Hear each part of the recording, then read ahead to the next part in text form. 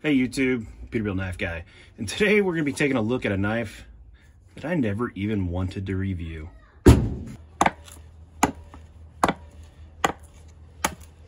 That's right, today we have a Watchman product that, backstory on this guy is, the first Watchman product that I ever ordered, and the only one up until this point, was this Watchman, what are we looking at here, WF204 in 14C28N.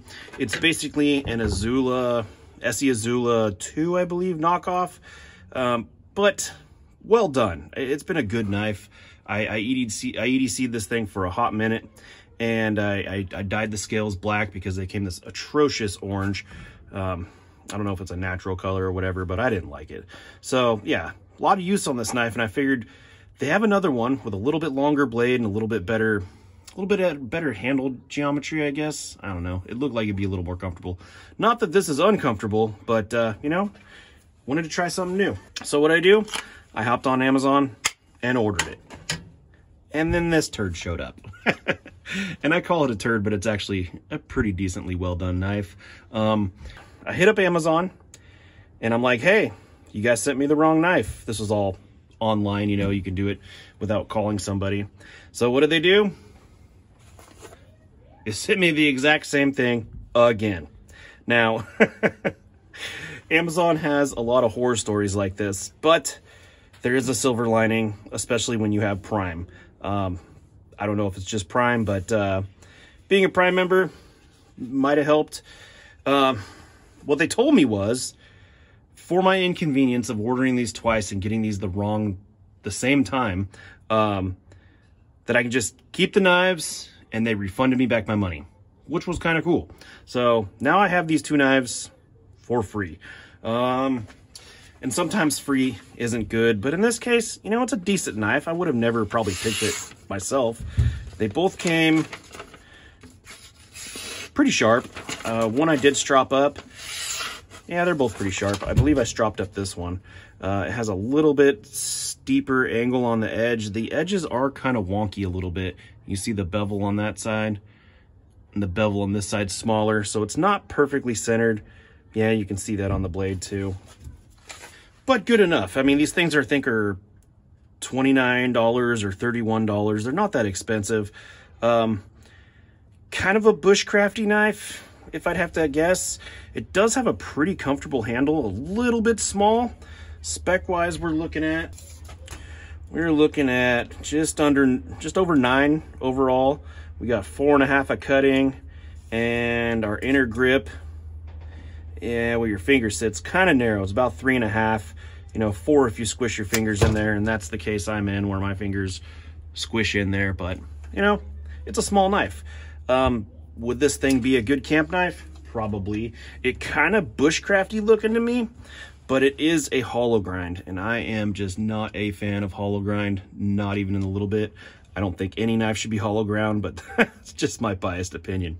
It's in DC53 steel, which is kind of like a, I don't know, what from what I read, it's a little bit tougher of a D2, you know, so depending on the heat treat that they did on this, and if it is actually DC53, because these Watchman knives are made in China, we'll determine whether it's good or not.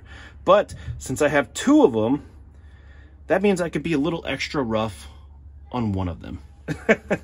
Because I am going to throw one in the knife collection. Why not?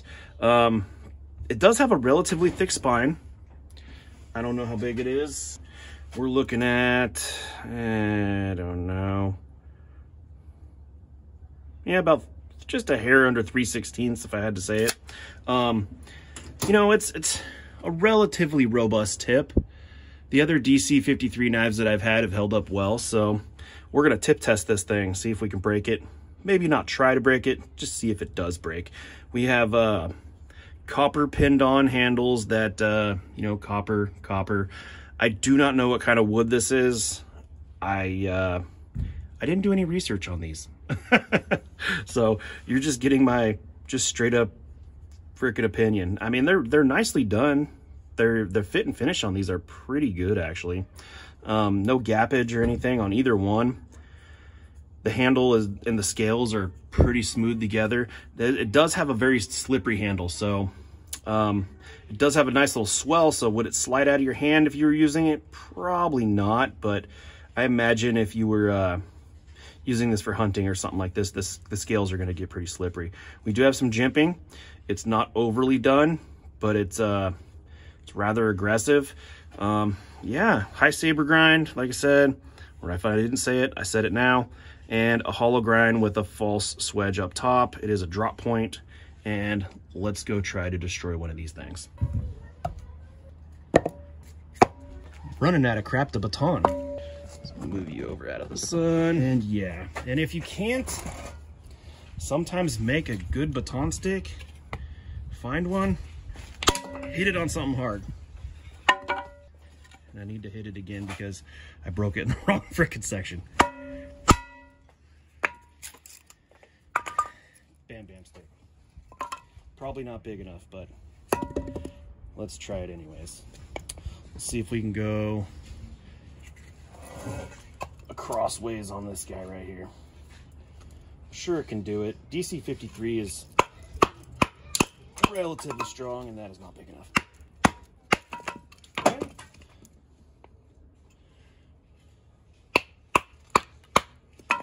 My camera's down here. Bam, there you guys go.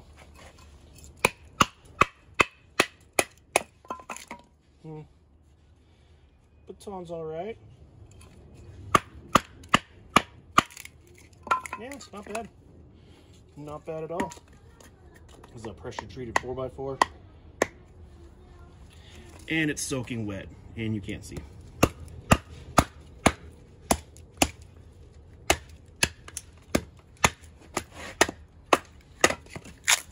Yeah, not bad.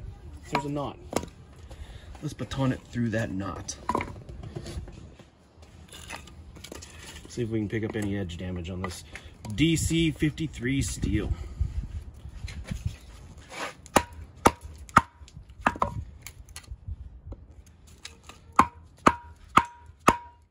With a hollow grind. Gotta say, the hollow grind. And I don't feel any edge damage on there. Still shaving hair. Not as good, but it is. Cool. Let's try to feather something here real quick. Let's see if it does that. I suck at feathering. And also too, I'm thoroughly convinced feathering has a lot to do with the knife and something to do with the wood. I think the wood definitely has to play a factor in this. But even with my crappy skills, it did make some feathers. Awesome. So batons. Crappy wood, but still. Tip test.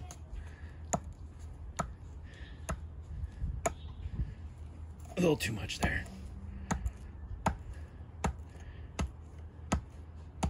Not going crazy on the tip test, but still straight. Let's try this one by a crap right here. Get you down where you can't even see.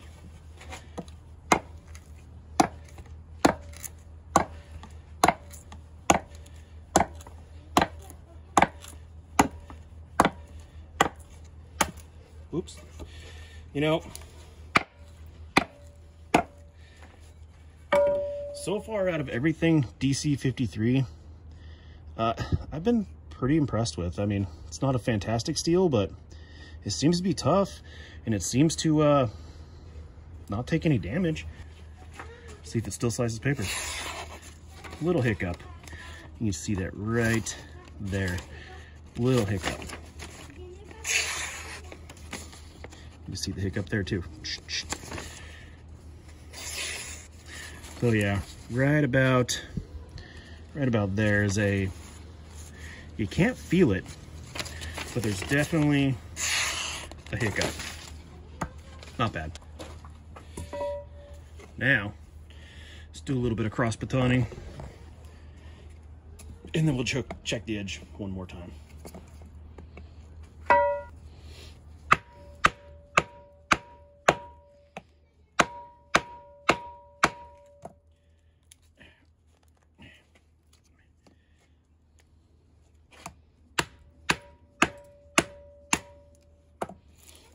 Not bad.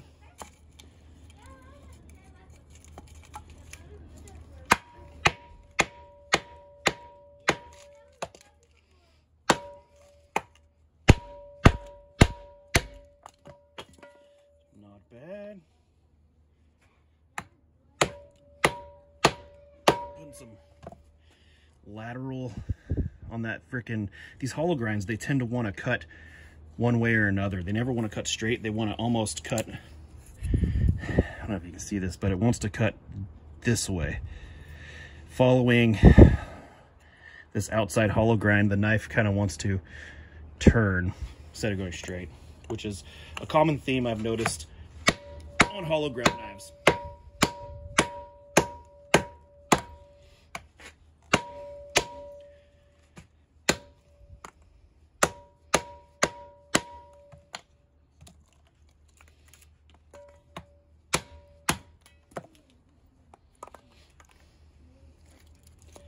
Not bad. Not bad at all. Let's do something else. That's a deer antler. Kind of want to, for shits and giggles, see how this hollow grind and deer antler do.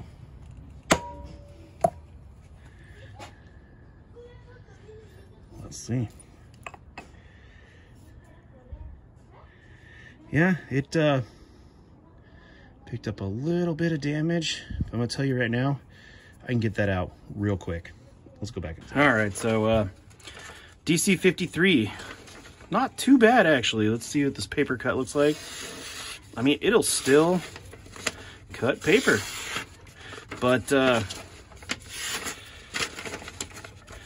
that spot's kind of slacking. You can see the ripple marks there. Let's put this on the old workshop real quick and see what happens. Just a couple strops on the old, what is that? Ceramic. Let's see what it brings it back to. Just right out of there. And you could spend more time on that. For the most part, that still will pull hairs. That's freaking crazy, you know? For steel that I don't have much experience in, DC53, the tip held up good. The scales are still strong. Comfort was actually really good. And yeah, the hollow grind held up. It's not a super thin hollow grind, which is good.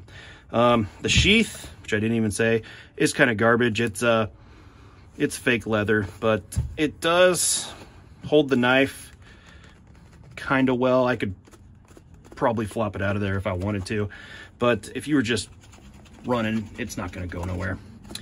So yeah, the Watchman, which I never even said this in the beginning, this is the WF210 and DC53. Good little EDC camp knife.